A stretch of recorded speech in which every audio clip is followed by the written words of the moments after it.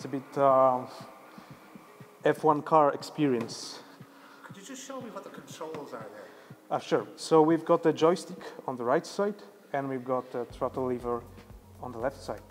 So with this one, you are simply going up and down, and this one you point the direction you want to fly, and it's that easy to fly.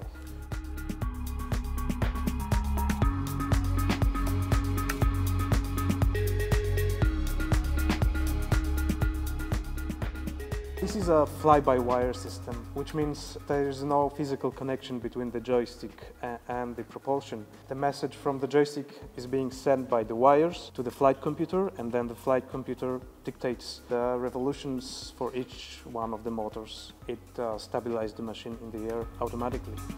It's completely vibration-free.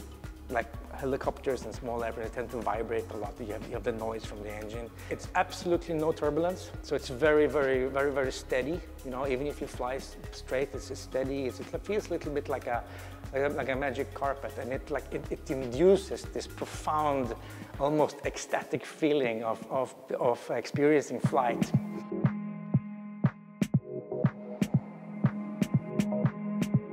The limiting technology in the Jetson 1 is the battery. With the current battery technology that we have available today, we have about 20 minutes flight. So you can fly around for 20 minutes and then you have to return to base and recharge it.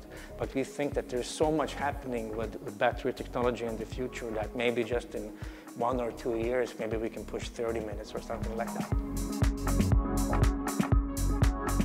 We want people to be able, like in 10 years from now, to substitute their car and to have maybe a product like this.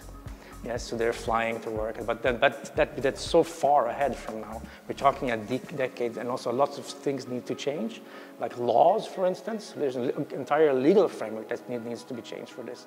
So this is the first very, very, very small step where we are aiming at letting the user having a lot of fun.